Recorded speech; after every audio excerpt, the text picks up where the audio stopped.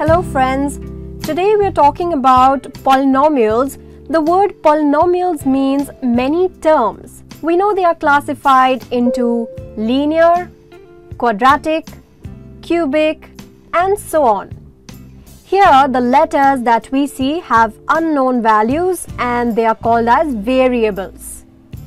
Here we have just one variable, that is x. The numbers that we see before the variables are called coefficients or constants. The highest power for 3x plus 6 is 1. Therefore, it is a linear polynomial. The highest power here is 2. Therefore, it is a quadratic polynomial. And the highest power here is 3. Therefore, it is a cubic polynomial. Now, let's look at this linear polynomial. Everything here seems pretty sorted, except for this value of x. We don't know what's the value of x. So, I'm going to substitute some random numbers here in place of x to see how this polynomial is actually affected. Let's say x is equal to 0.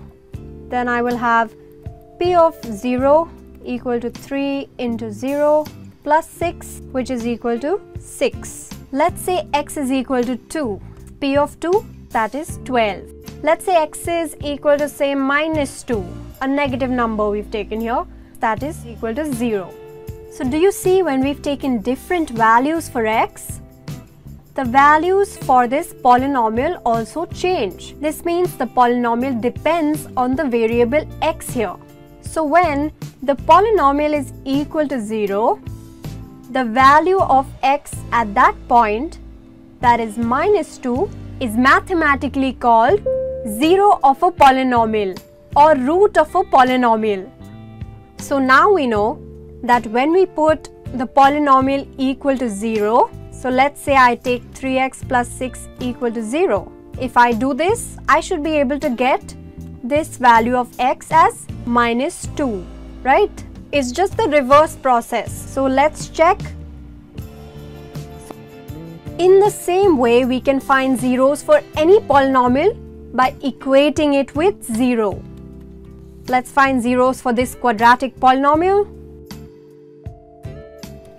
So actually what we've done is, we've got this in terms of linear polynomial. Now these are two linear polynomials. X plus 4 is equal to 0 or x minus 2 is equal to 0. So therefore x is equal to minus 4 or x is equal to plus 2.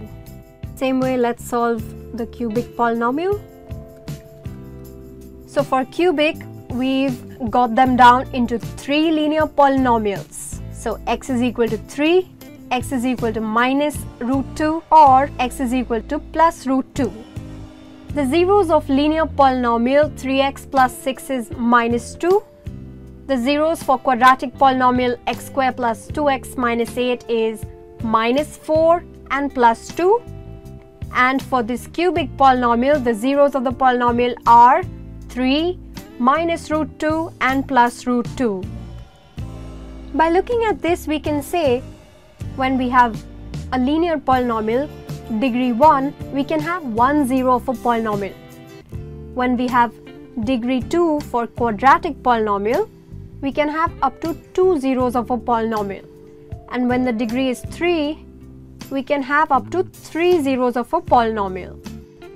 So suppose instead of minus 4 and 2, the zeros of this quadratic polynomial were minus 4 and minus 4. We're just assuming. In that case, if both the zeros are of same value, they are considered only as 1 zero. So we could have lesser than 2 zeros for a quadratic polynomial, but not more than 2 zeros. Similarly, even for cubic, suppose if the zeros that we got were 3, 3 and root 2, just assuming, then these two would be considered only as 1 0 and this would be 1 0. So then we can have only 2 zeros for a cubic polynomial. So there is a possibility that we could have lesser than 3 zeros for a cubic polynomial, but not more than 3 zeros. Now let's look here. We saw that the value of the polynomial depends on its variable. So in the same way, it will also depend on the coefficients, because the variables and the coefficients are multiplied. So we can say there is a kind of relationship that exists between zeros of a polynomial or x and the coefficients of a polynomial. And what is that? When we were finding the zeros for this linear polynomial 3x plus 6, what we actually did was we got this variable in terms of its coefficients. If you take a close look, 6 is nothing but the constant term and 3 is nothing but the coefficient of x. The constant term is 6 and we've got minus 6, so it is minus of constant term upon coefficient of x. With the help of this relationship, we can just look at any linear polynomial given and state what are the zeros. So if we have any linear polynomial that is of the form ax plus b, the relation would be minus b upon a. So how do you find zeros for any linear polynomial? We'll first say what is a and what is b. Here 1 would be a and 4 would be b. So ax plus b form, and the zeros would be minus b upon a, that is minus of 4 upon 1. So we've got the answer as minus 4. But for a linear polynomial, we could have only one zero. But when we have more than one zero for any polynomial, we could have different relations between the zeros and the coefficients, and that we will see in the next session. Let's have a quick recap of what all we've studied so far. We know what is zero of a polynomial, how to find zero of a polynomial by equating it with 0 and then factorizing it. Then we saw the relation between zeros and coefficients of a linear polynomial, that is minus b upon a. Then we saw that a linear polynomial can have only one zero, a quadratic can have a maximum of 2 zeros, and for cubic we could have a maximum of 3 zeros. The complete course for grade 10th CBSE Math is available in pen drive and SD card format. Click on the link to buy now. To know more, you may also check the description box below.